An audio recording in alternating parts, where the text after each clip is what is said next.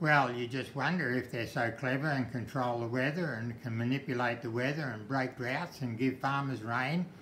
Why don't they break the drought in New South Wales?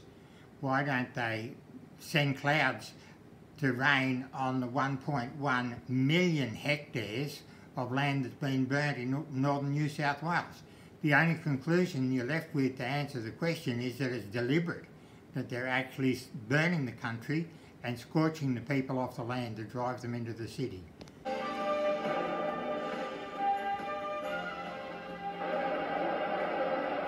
We can bring in the oceanic rain, and we need to be conscious it's not about delivering rain on land, it's about nurturing a rain system that can promote agriculture and protect the people involved. So in all cases we want to make sure we don't get flooding, but we can deliver timely rain in a gentle soaking manner into agricultural targets.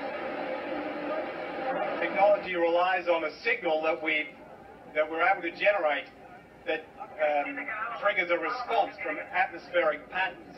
So we're able to observe this using satellite meteorology, extensively available now to everyone who's got access to broadband internet. But we're able to utilise that signal sent in sequence to generate a incremental deviation in the flow path of these oceanic atmospheric rivers.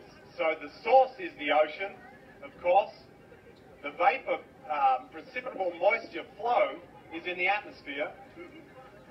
The winds drive this with the pressure systems adjusting the path of least resistance. But our technology is able to interface that and hack into it, if you like, and make some micro adjustments to allow deviations to occur in the flow pathways. This is how we broke the drought in Australia in 2005. This is how we put out the fires of Victoria from Black Saturday in 2009. This is how we delivered rain in the desert in Saudi Arabia in 2000.